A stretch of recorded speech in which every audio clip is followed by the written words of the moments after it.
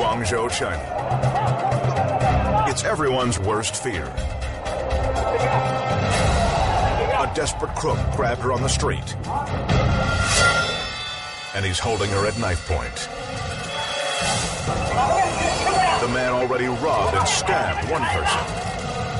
So now her life is his bargaining chip. The maniac rattles off demands.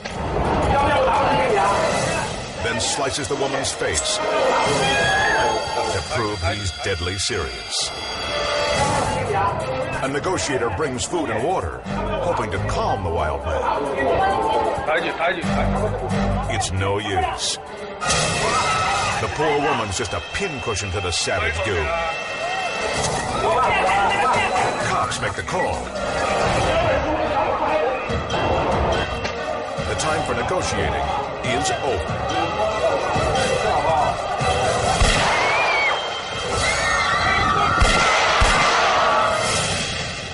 The officer throws the man a drink, and when he's distracted, she makes her move. It's a daring rescue at point-blank range. Incredibly, the hostage is safe, but the kidnapper has paid the ultimate price. It's not the way authorities wanted it to play out.